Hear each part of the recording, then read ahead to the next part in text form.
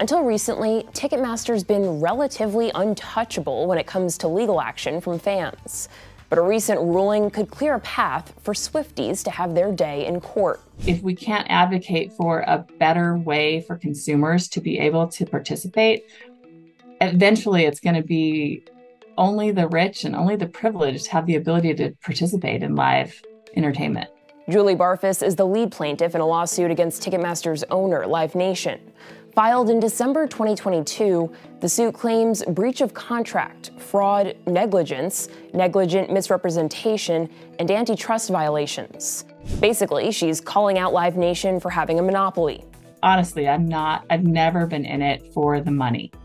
And obviously, like, the US leg of the tour is over. I'm not in it for the tickets either. I never really was. I have the ability to buy tickets on the secondhand market. I did make it to a concert, but I would love to see some change. Ticketmaster is often the only ticketing distributor for big events, unless you turn to the resale market. And the company has long protected itself from lengthy, expensive trials with an arbitration clause. Back when I was first thinking about filing this lawsuit, all the naysayers, there were a lot of naysayers, and the biggest comment that was made to us is, you'll never go anywhere because all of our individual cases agreed to arbitration. The clause is in the terms of use. You check a box and agree to it on Ticketmaster's site, essentially abandoning your right to sue the company. In August, Live Nation's attempt to push plaintiffs into private arbitration failed.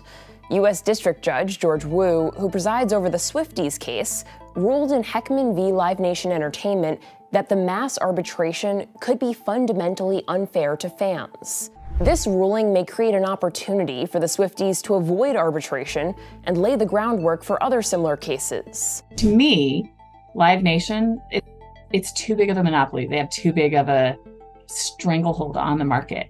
I would love to see that broken up a little bit. And I don't know that our lawsuit is the thing that would be the tipping point on that, but I feel like it's just a drop in the bucket, and every drop in the bucket builds up against them. Antitrust is unsexy and is unappealing and as boring a concept as it sounds. The truth is, it's just consumer protection. And there is nothing more important to you and I every day as consumers when we go to the grocery store, when we buy school supplies for our kids, when we bury our parents, when we buy a car. There is no more important issue than consumer protection. While fans pursue litigation and frustration peaks, some artists have tried to change the system. After boycotting the company and dropping a live album titled All My Homies Hate Ticketmaster, country singer Zach Bryan returned to it for his upcoming tour. In September, he tweeted, "One guy can't change the whole system." The Cure tried sticking with Ticketmaster for its first US tour in 7 years, but made tickets non-transferable and opted not to use dynamic pricing, which raises prices with demand. Still, fans were upset over fees and technical issues.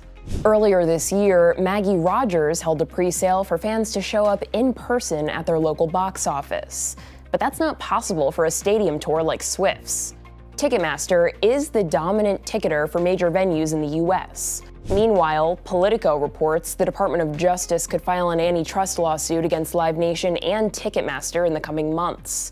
Ticketmaster has repeatedly denied engaging in behaviors that could justify antitrust litigation.